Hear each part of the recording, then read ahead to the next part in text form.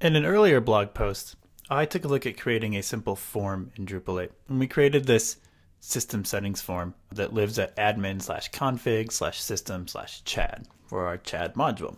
What I'm going to do here is continue moving forward with what I started with that settings form and talk about how we can use the new configuration management or CMI code in order to save the values that we submit from this form into the config system such that they can be deployed across environments and so forth. As always, the best place to start with this is taking a look at the documentation on Drupal.org. So if you go to Drupal.org and then you go to documentation, under the developer guides, you can go to develop for Drupal, working with the Drupal API, Drupal 8 APIs. Yeah, it's a bit buried, but we'll get there. And then the configuration API in Drupal 8, which is fairly well documented. Under the configuration API, we can start to get a sense of how this system, from the perspective of a developer, works. We saw in a post that Kyle did that as an end user, I could make changes to system configuration and such on my site and save those, and that data is saved in YAML files that I can then deploy across environments and synchronize that configuration.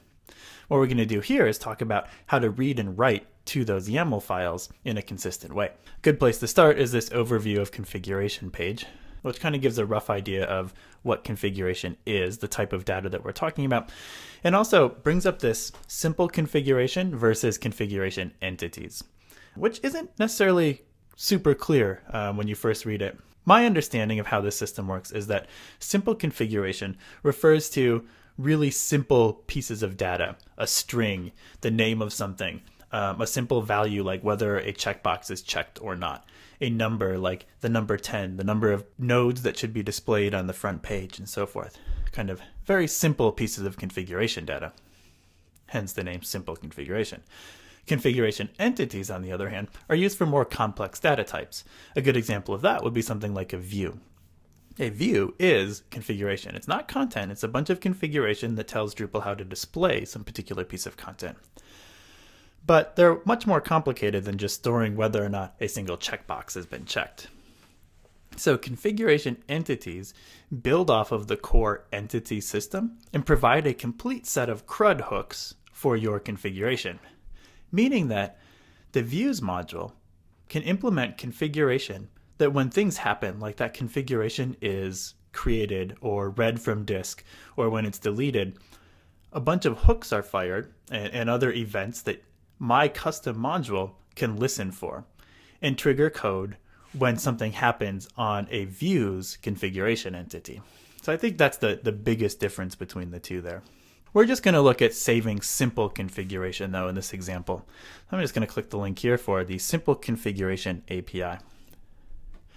This page gives an overview of the format of the YAML file that we're going to read and write from, and talks a bit about this config class or a config object. The config object is really the core of how we read and write from these YAML files. Configuration is stored in a YAML file, but we don't just read and write from them directly by calling functions like file put content or file get content. We want to use the config object so that Drupal can take care of things like knowing what the format of the file is, knowing how to read and write from it, knowing where those files are stored, and we don't have to worry about those files moving out from underneath us in the background, or even changing the format and storing it in the database, or whatever the case is. So the config object is, in a sense, really a wrapper for reading and writing values from one of these YAML files. So here's the documentation for that, but what I want to do is look at how we can use this in our own code. So if we look at our site again, I've got this settings form which saves a simple value for this field testing. I want to persist this value and save it to a file. Let's look at how I would do that. So in my code, I've got this settings form, which is an extension of the config form base. I extended the config form base because I knew that I was going to be creating a form that saved configuration data, and it's going to provide some helper utilities for us to make this accessing the config object a little bit easier. If we take a look at the config form base class's definition, you'll see that it's using the Drupal config factory and has some code related to that. So I want to kind of quickly explain how this is working, but the gist of it is config form base is loading a config object for us, or a factory for creating config objects, so we don't have to worry about the injection part of it. When our form gets loaded and Drupal first goes to create a copy of the settings form, which is an extension of config form base, it does so by calling this create method here, which uses a PHP late static binding in order to return essentially a copy of itself. And when it does that, it's calling the constructor for our class here and passing in whatever arguments this constructor is asking for. In this case, a config factory. So the create method uses the container, the Drupal services container, to get a copy of the config factory service and inject that into this config form base, and by proxy our settings form during the construction of that form, and assign it to this config factory variable. That means in our settings form, we can access this protected config factory variable in order to get a config factory object, which will allow us to load our configuration data. All of this code here is fairly boilerplate. So whenever you're creating a configuration form, the simple method is to just extend config form base. What it's doing is, if we look at the documentation, is it's providing us with a way to get at this $config object through all of Drupal's dependency container, so that we don't really have to worry about things like where the code lives or how it's loaded and so forth. We just get to make use of it.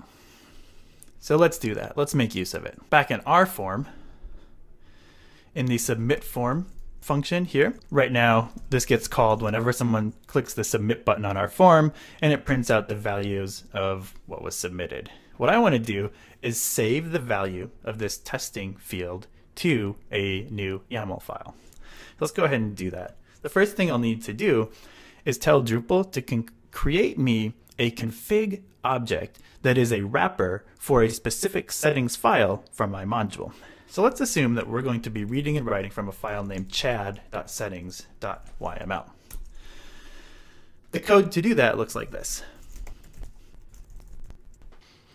So what I'm doing is using my knowledge of the fact that my settings form, by virtue of being an extension of config form base, has this config factory object, which I can call in order to create a new config object. I'm telling the config factory, when it creates me a config object, to load the chad.settings configuration data. This is going to map to chad.settings.yml. It's going to load the contents of that file, turn it into configuration data, and then give me this wrapper object, which I can use to read and write data from it. So the simple thing here then would be to set a value in the config and save it. Let's take a quick look at the code here, or at the documentation. If I go over to Drupal.org again, you can see that there is examples of reading and writing. Here it's showing me that in order to write a value, what I need to do is on my config object, I need to call the set method with a key that I'd like to save and the value that I'd like to save in that key. And then ultimately, I need to call the save method to tell Drupal or this config object to write its data to disk. So let's go ahead and take a look at doing that. First thing I need to do is called the set method. We're going to save the value of our testing field from up here, and we'll just save form state values testing, like so. And then I need to tell it to save. So simple enough. Save a value with the key of, or I want to reference this thing. Whenever I need to look it up in the future, I'm going to refer to it as testing within the chad.settings config object, and let's save this value. I'll do that. In order for this to work, we switch back to our site and we can submit our form here, and we'll add some value here like unicorns. So I've submitted the form. It's called my submit function, and I know that because it's called the debug here. It's not actually showing the value that I saved, but that's because I'm not reading that value back in and setting as the default for our form. If we switch to the code again and we dig down into the Drupal sites default files config directory, inside of the active config directory, we now have a new file named chad.settings.yml, and sure enough, it contains one record with a key of testing and a value of unicorns. If I go and submit our form again and say maybe change that to whales, and then look at the code, you can see that it's updated that value so that it now says whales instead of unicorns. Drupal is persisting our data to this chad.settings.yaml file via the config object. So what if I want to read that data back in and set the default value here? It's a pretty similar process to what we already did. I need to use the config factory attached to my form controller in order to load a config object. So I'll do that like this. I'm just actually going to copy and paste the code. So we're loading a new config factory. We're telling it to get the chad.settings configuration and assign it to this object named config. And then I can read in the data here using the get method. Let me say config get testing, just like that. Save, back on my form. If I refresh the page, you'll see that it's now reading in whatever value I've saved there. I can change this again to cats, saves it, reads it in. Great, so that's working. We now know how to read and write data from a simple configuration file. There's a couple other neat things that you can do with these configuration files. I can nest values inside of it. So if I wanted to do something like have this save pieces of like data and group them together, I could do so. And I'm going to do a quick demonstration of that. So what I'm going to do is copy this testing form field twice. And I'm going to change one of them to be first name and one of them to be last name fields. We're going to save a first and last name. First, last, first name, last name. And then what I'm going to do is update my submit handler so that it's saving that data for first and last name. But this time, instead of just naming it first and last, I'm going to name it name.first and name.last. I'm telling it to nest these values inside of a name array, essentially. And we'll update this like so. And then I also need to update up here my getters, which are getting the value, to say name.first and name.last. Great. So if I go back to our site and I refresh this page, I've now got two additional fields here, first name and last name. I can add my name there like so, and then click save. It's saving those values and reading them back in. When I look at our YAML file now, you'll see that it's nested those under a key of name. So I can keep these things a little bit more organized inside of my settings file. That's one thing that it allows me to do. Another thing that's really cool about this is how I can read the values back out. Instead of having to call each of these individually, let's say I just wanted to get the value of some name property. I could do something like this.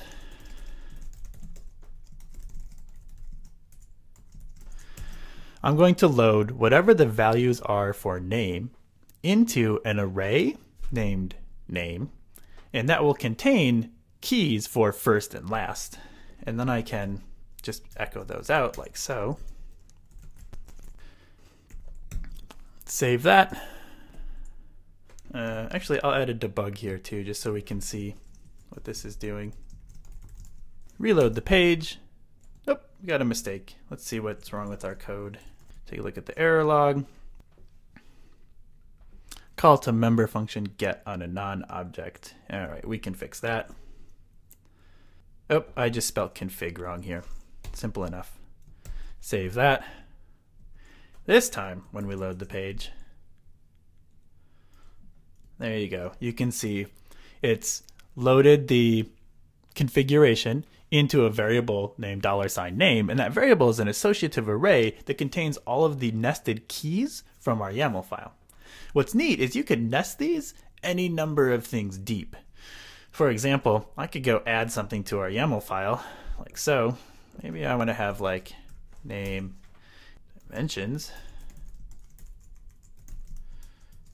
height 5, weight 10, like so. I've added some values there. What I will need to do is actually clear the cache for it to pick those up and load them, but I can do that real quick. Just adding things directly to the YAML file like that doesn't mean Drupal will automatically see them right away without first clearing the cache. Because when Drupal loads a page and it loads in all of those config files, it's actually caching the data so that it doesn't have to have the I/O performance hit of reading those files from disk on every single page load and parsing the YAML into PHP. That said, now when we take a look at it, you can see we've got the name name variable is a multi-dimensional array with first and last keys for first and last name, and then a nested array named dimensions with height and weight. So this kind of gives you an idea of the ways that you can start to keep your configuration data organized in one of these config YAML files. So what we did was we took a look at reading and writing data from a config YAML file using a config object. Whenever we load a config object in Drupal, we want to do so using the config factory.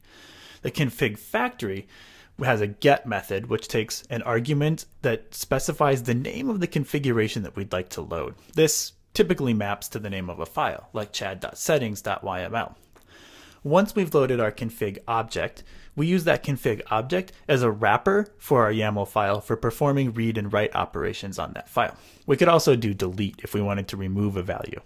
There's a config delete method where we specify the key to delete that value. Anytime we're reading and writing values from these files, we make use of a config object, allowing Drupal to make intelligent decisions about where that file is located, how it's accessed, and so forth, without us having to worry about it moving out from underneath us. So that's a really simple introduction to how the simple configuration system in Drupal 8 works.